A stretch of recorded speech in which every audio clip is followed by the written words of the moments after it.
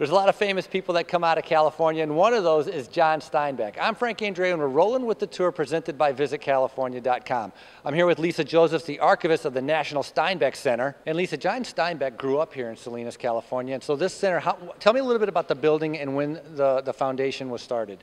Well, the National Steinbeck Center, this facility here opened in 1998 and was started as a place to remember the legacy of John Steinbeck, to be an exhibit hall to show his legacy to the world, as well as a place to hold the collection, the John Steinbeck collection brought together by the Salinas Public Library for many, many decades prior to the opening of the center.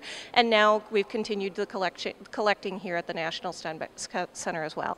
Can you tell me, I read that there's like 40,000 different kind of artifacts that are here. Can you tell me a little bit what is stored here? Okay, we have about 1,000 square feet of climate-controlled space here. This collection includes everything from multiple editions of Steinbeck's works, first, latest editions, as well as original manuscripts, personal effects owned by the Steinbeck family, John Steinbeck himself, his wives, and then also a number of reference materials, a lot of the work done over the intervening decades on Steinbeck's work from various academics and authors from all over the world.